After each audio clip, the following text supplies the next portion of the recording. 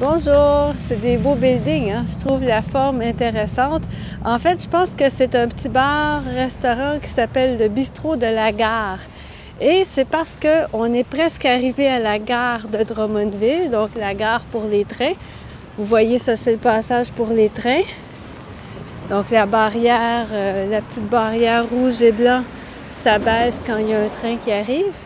Et ça au bout, c'est la petite gare de Drummondville. Et ça, ben, c'est le chemin de fer, la voie ferrée. Et ici, on est dans le centre-ville de Drummondville. Donc, vous voyez que c'est une petite ville, Drummondville, si ça, c'est le centre-ville. Et je pensais qu'il y aurait peut-être un train, mais non, il n'y a pas de train.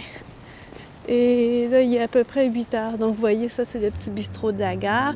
Et ici, on est sur la rue Lindsay.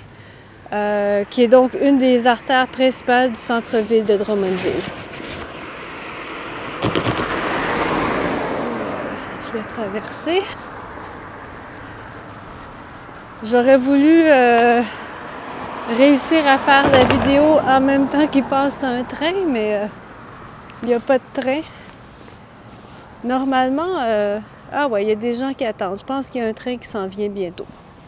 Malheureusement, il ne sera pas assez vite pour que je puisse vous le montrer, mais s'il passe bientôt, je vais vous faire une petite vidéo bonus, une décaf.